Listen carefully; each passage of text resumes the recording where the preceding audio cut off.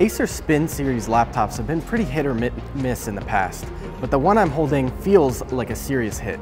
This is the new Acer Spin 5 that Acer's showing off at CES 2020. Now what makes it so appealing is that it's been completely redesigned. It's slimmer, it's lighter, and it's made of magnesium alloy, so it feels great too. The display is a 13.5-inch 2K display, so up from 1080p. It has an aspect ratio of 3:2, so you get 18% more vertical space to work with. That's great if you're writing reports or just browsing the web. You can see more content up and down than you would on a regular 16:9 aspect ratio display.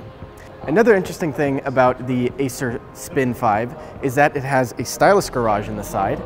So if you want to take notes by hand, you can just pull out the stylus. This is a Wacom stylus, so it's actually powered. It has a battery in it, and when you slide it back in, it starts charging. And when you're done with it, just fit it in here. It's protected, it's out of the way, and you don't have to worry about losing it.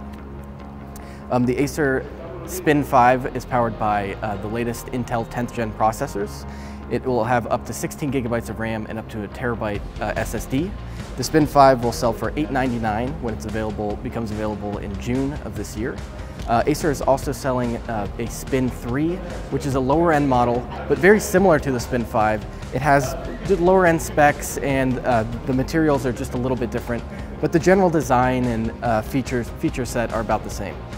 We're really excited to test the Spin 5. Like I said, some of the previous units weren't quite up to the standard we were hoping for, but based on everything I've seen from the Spin 5, it seems like a great device, so expect a review in the coming months. This has been Philip Tracy at CES 2020. Stay tuned to Laptop Mag.